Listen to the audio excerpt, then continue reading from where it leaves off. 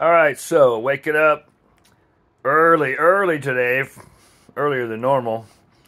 I got my coffee shake with 5 raw organic pasture-raised egg yolks, some cayenne, some collagen, some whey blend, chocolate whey blend, some organic raw honey,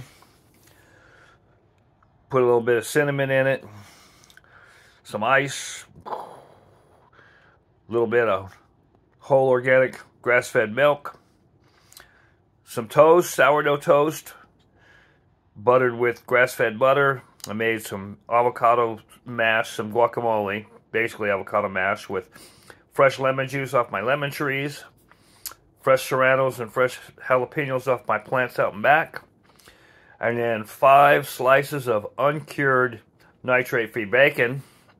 So basically, we're looking at approximately 50-55 grams of protein to start my day. Boo! Almost.